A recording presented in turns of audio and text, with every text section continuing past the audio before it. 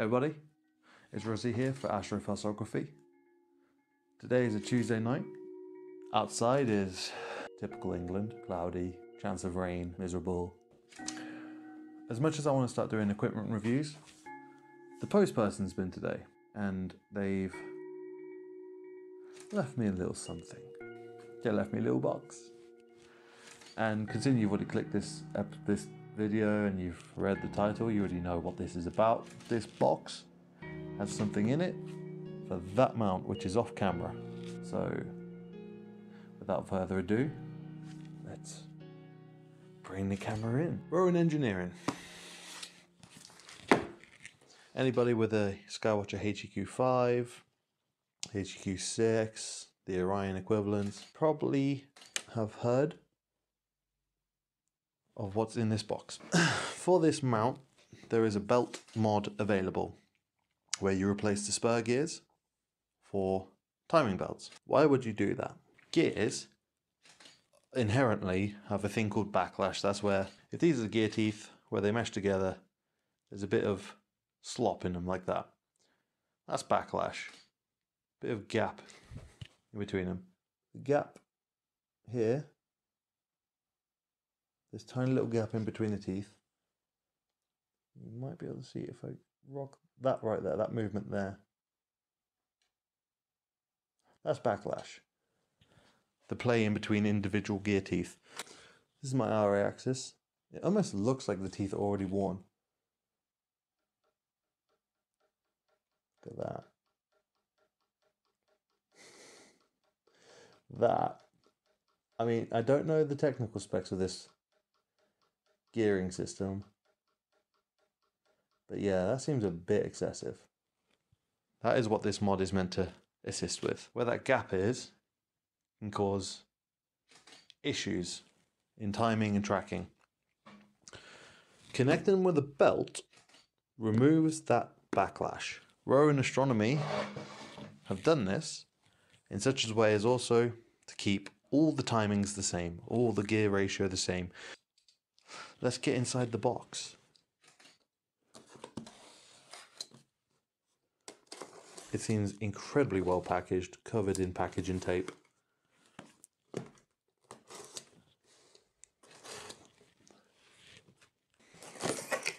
Ha. Right, so what do we have in the box? We have some instructions. We'll put the instructions up there. So this is a spacer. That goes there. Tiny pinion puller, because there are two very small pinions that I need to take off during this removal. And I can tell you from my time as being a mechanic, they don't like coming off. So I bought the pinion extractor. Allen keys and the new bolts to hold the cover in.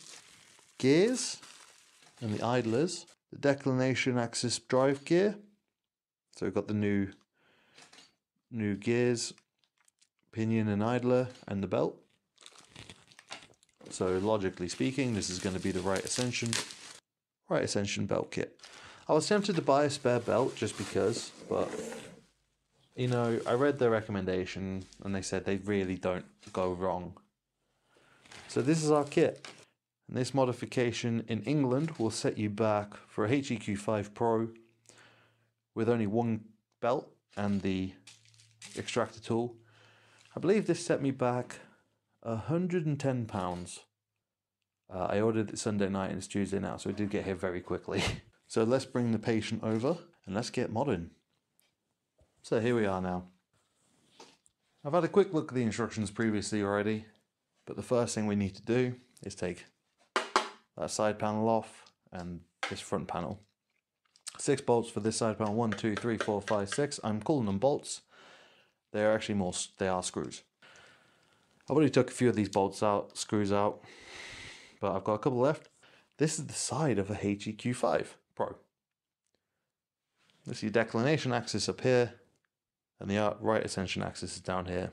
And this is the one that normally I keep thinking has a lot of grief. Especially if you just look at the difference in backlash and play. They are a bit greasy, they've still got a tiny bit of grease on them. So that's the side cover. To take the front cover off, you've got 1, 2 screws, 3, 4, 5 screws. So let's get these off now as well. Front cover, put that safe. So in here is the actual circuitry and the control board. And this is the declination axis that you have to move 90 degrees to get the polar scope. So the first job we need to do, it seems like the instructions want us to start with declination. So it's telling us to identify the declination connector, which is this one. Let's have a look what this kind of plug is. Might be able to just push this one out. Yeah, you could use a flat blade screwdriver for this as well, just gently. In fact, I might just do that. Up it is. And make a note where it goes and how it twists around these wires. Twists with this main plug. I may actually have to remove some more plugs. Oh boy, that's really coiled up. Right in there. It's completely coiled up.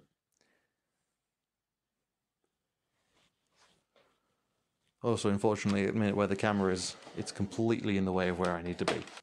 I'm actually very tempted to actually unplug this one as well, which I don't actually know what this plug does, but that coils around there, that coils around there.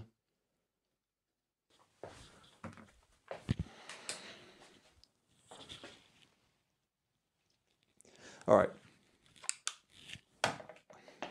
So that's that plug undone. We need to remove 3 screws, and so we're going to need our Allen keys. What size Allen key are we going to need? Not those either, apparently. Just chuck them on the floor. It's the 3rd biggest, and we need to undo this one, and this one. They hold the motor in place. Oh yeah, really be careful with this. I've just noticed there are, in fact, some washers on it. So put these into a safe place. You just saw a bit of movement there. So we are on the right track. I am not bothered at all about any of these gears moving. I actually have marks on my mount where my home position is. Carefully remove this, feeding the wire. Ta-da! Declination motor is on the bench or on the table in this case. Here and here are 2 grub screws. There you go, right in there. 2 grub screws, and they need loosening. Now it's time to remove this. Note the position of the motor wires relative to the motor plate for later reassembly.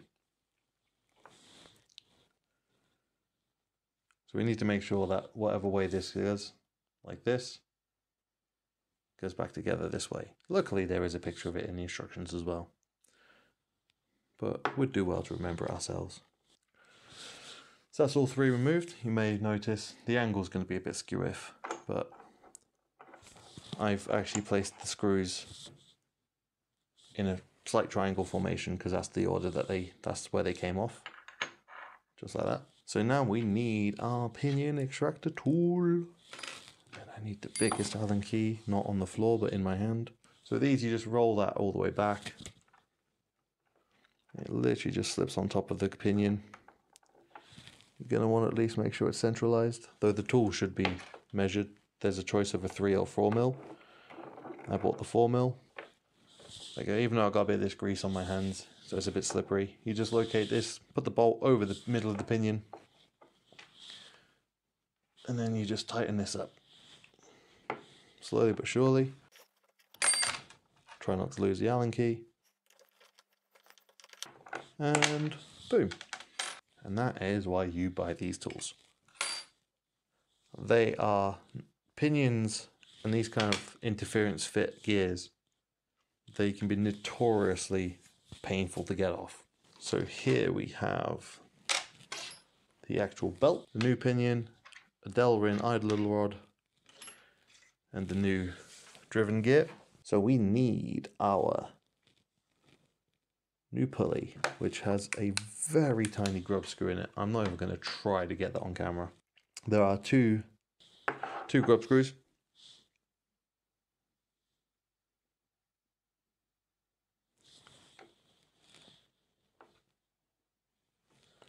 And allegedly there's going to be a 5.5mm gap. That looks a bit more than 5.5mm gap. Let's slacken off these grub screws just in case. There we go. That's more like it. Important distinction here, tightening versus nipping. The instructions explicitly say nip. To nip is you tighten them up until you get contact. So now that the grub screws are touching the shaft, and then you just get your Allen key and just tweak it ever so slightly, tiny bit of resistance, and they're nipped up. If you over tighten this, you could pull the threads out, because this looks like soft aluminium, and you could, well, you will damage it. So for this bit, it says on the instructions that we're now refitting this plate. So we're just going to clean that up. For the newbie, it says it should fit in smoothly, which it's not fitting in smoothly. In all honesty though, as long as you find the right flat end, just like the one we took out, this one has a flat on it. And as long as that flat matches up to the grub screws, we're in business. That's the Delrin idler rod in place. And now we need to put this back on. I've not secured the idler in place yet because I'm going to need to centralize it. So I'm only nipping these at the minute. So then I can make sure that it's centralized. And now I'm happy with that positioning. I don't want to over tighten it still.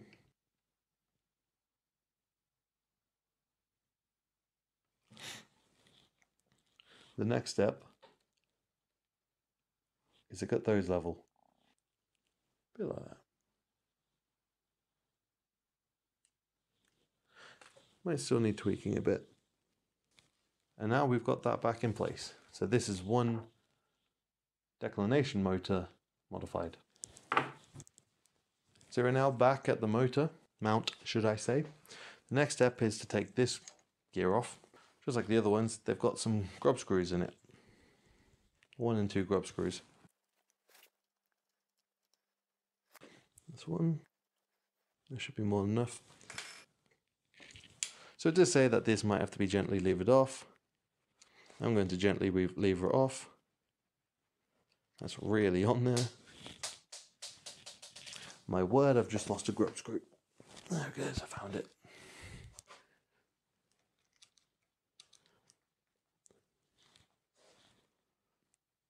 There we go.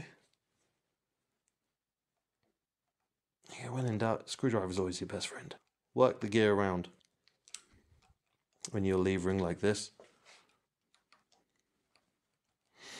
because that way you begin to lift on all edges, and off it comes.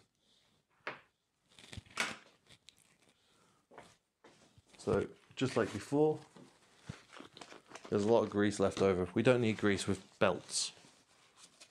Grease with belts. It's not a happy day. Such a lovely bit of machinery. Look at that. How wonderful. So this kit is actually a massive treat to work with. Right, it says on the instructions here there should be a gap of about 1 or 2 mil behind here. I'm going to gauge that this Allen key is about 2 mil thick. We've got grub screws. And we need to slacken these grub screws off a bit more. I know this should slide on. There we go. So I'm actually going to use this as a feeler gauge. Get the Allen key in there. Just nip it up. There's that word again, nip. Should call this video nip. Now, unless you really want to go back round and reset your home positions, I would recommend marking your mount up. So the gear did slide in slightly while I was nipping it up. So my 2mm quote feeler gauge doesn't fit anymore. However, it says a gap of 122. So about 1.8 or whatever that gap is now should suffice. And now, as you may gather, it's time to put the motor in. So we need to make sure that the wire is fed through correctly. And let's drop the motor in, like so. I'm not going to address the wire just yet, because I need to tension the belt. But before I even go around tensioning the belt, I need to put the screws back in.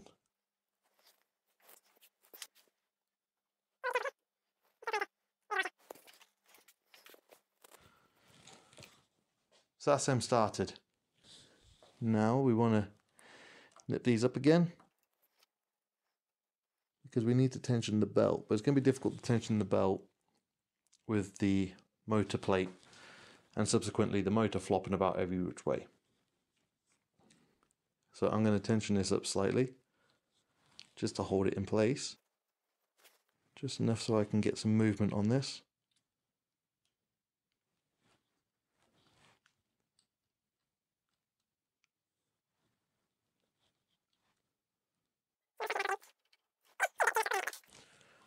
I'm going to check the alignment of everything. It looks like my worm motor is a bit low, but we'll confirm that. We slip the belt on.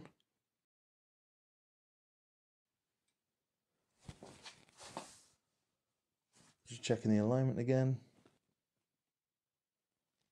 Definitely think I want to bring that pinion motor up a bit. So I'm actually going to just slacken this off right now. There we go. So nip and nip. Now we need some tension, so we pull this back. There goes my Allen key. So we need this belt to deflect 2mm. So we pull back on this.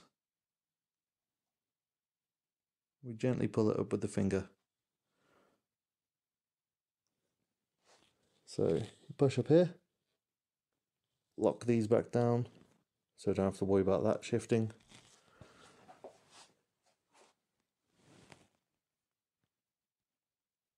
Yeah.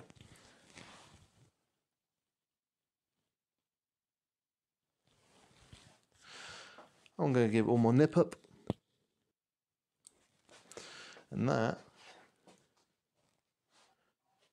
is the declination shaft. Just want to spin it a few times, make sure this belt isn't going to slip off. And now for the fun part. The wiring. So we want to make sure it's not touching that declination shaft. So we're going to coil that back on itself. This is the plug from up here.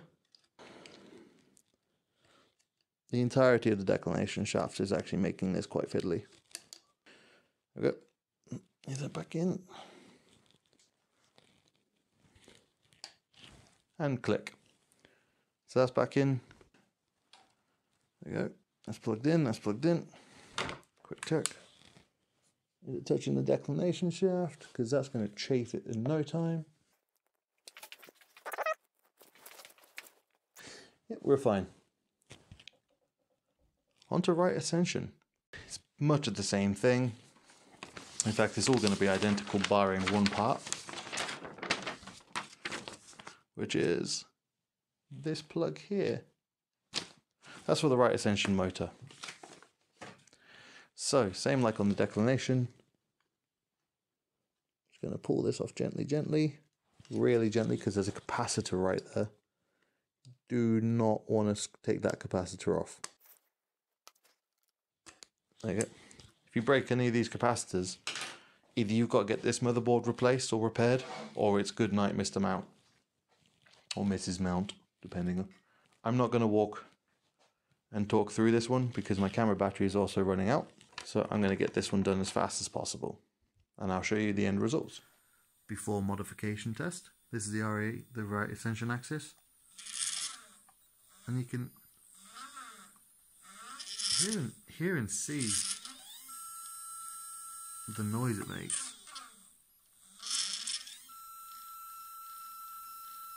I've got to be careful because I've just decided I've not used the extension, so.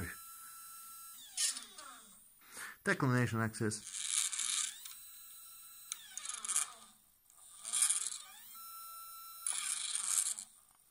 Listen to that.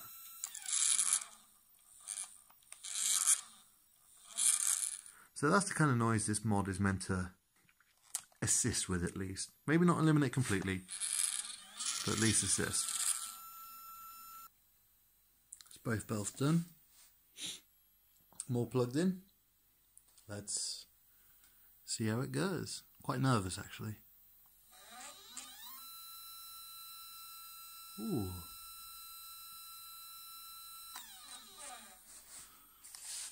How's that belt looking on there? Yeah. Doesn't look like it's going to fall off. Now for the originally the noisy one. Oh. Practically silent.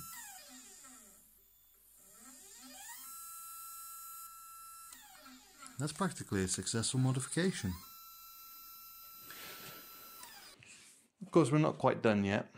Now that we've finished with the testing of the motors, making sure everything slews nicely, belts aren't falling off, nice and tight, not too tight. You might notice that this idler gear here is a lot bigger than the declination idler gear. And that did catch me off originally when I was first putting it all back on, because I was measuring the gap here against that one. But then I realized that that was a lot bigger. Okay, 3 things left to put on. The first of which is the declination front cover. Put this cover back on because this side panel actually covers the access to these 2 bolts, these 2 screws. So we need to put this one back on first. See if I can get this far without losing a screw yet. So what do you think? Do you think you're going to do a belt mod at some point? Did you mount Krun with the belt already, or are you planning on belt modding your HEQ5? I'm guessing you are if you've found this video. I hope this video has also shown that it's not all that difficult. You just need a couple of screwdrivers and that pinion gear tool. So that's the side panel, that's the front declination panel on. All that's left now is this side cover. So this goes like that. The observant amongst you might realise that that's not going to hold in place.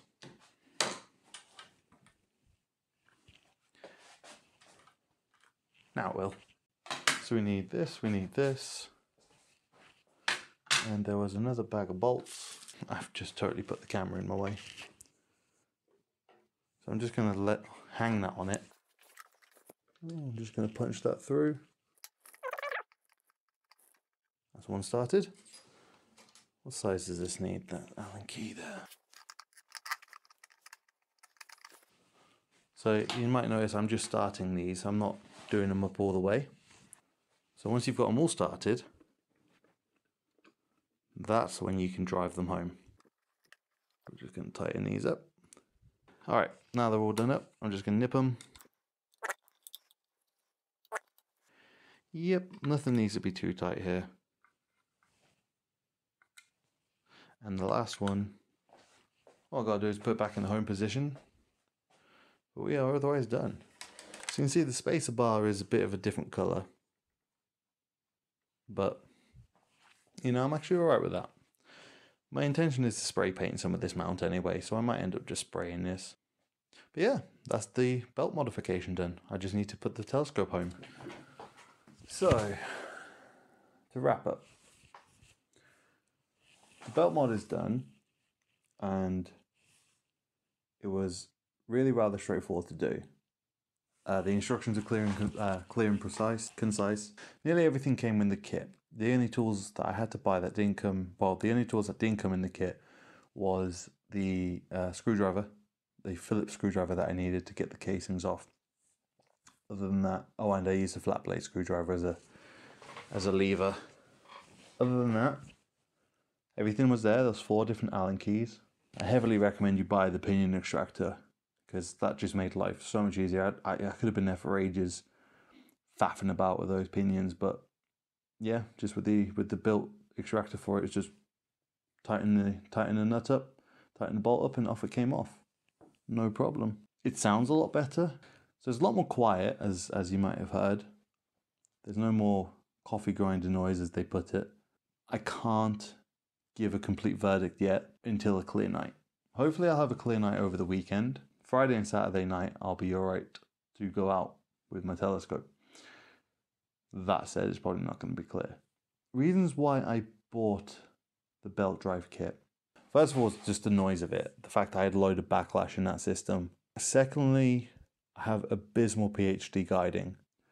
But I know there's a lot of backlash in that system, and there's one time I did have the guiding working somewhat alright, but it was still erratic, and I think I'm pretty sure it might have been that backlash. Is it worth the cost? £109 I believe I paid for it, including the pinion extraction tool. It seems a bit steep at first, the price, but the way I see it, and I mean I bought this mount secondhand, but the way I see it, you pay this much for the mount. You're probably not going to change mount for many years. I personally had that mount already for 3 years. So over the lifetime of me having that mount, because I don't see myself selling it anytime soon, 3, maybe for another 5 years perhaps. We'll see what happens. We'll see where it goes. For the amount of time I plan of having this mount, the price I paid for this kit and the potential improvements it will make. Yeah, I mean nothing in astrophotography and astronomy hobby is cheap. So I actually think for bespoke made, small independent engineering company selling a very niche product for a very specific problem, and it's actually really high quality, so nice finish. Yeah, I can justify that price tag. I don't regret paying for it. I don't think I got ripped off. I don't think I paid too much for it. I'll probably end up releasing this video first and then have the follow-up about whether or not I think the belt mod has changed anything, but we'll see. But the initial thoughts are positive. How was it to fit? Easy. The most difficult part was actually untangling those declination plugs. I'm not even joking. That was the most difficult part, was untangling those declination plugs. Everything else was really easy. Probably took me less than 10 minutes to do the right ascension mod and back into the telescope, back into the mount. If you go slow with it and be careful with any capacitors you come across, just go slow with it, take your time. It's really easy. Get yourself a small, like, jeweler's screwdriver set. They're about £10 and you'll always find use for these. I think I've took about 2 hours doing this, but I did go slow and I was faffing around with cameras and trying to get audio software working, to get the audio stuff doing. It's now 11:30. I've got work in the morning. I've not been sleeping well these past few nights. So I'm going to call it there. I hope if you decide to do this mod yourself, you've got the kit and you've got yourself a HEQ5 Pro. I hope you find, if you watch this video as a can I do it, I hope you found this video easy to follow, informative. Give me any feedback about it. I'm new to doing videos. I like making videos, but I'm new to doing it. So this obviously shows that I'm a novice. I'm not even worried about that. But if you found this video useful and now you feel competent and confident in tackling this modification for your own mount, that's great. Give me a thumbs up, let me know. All that left now is to say thanks for watching. I hope you have clear skies, not like in Britain at the minute where it's cloudy as hell. Clear skies and all the good fortunes to you. See you later.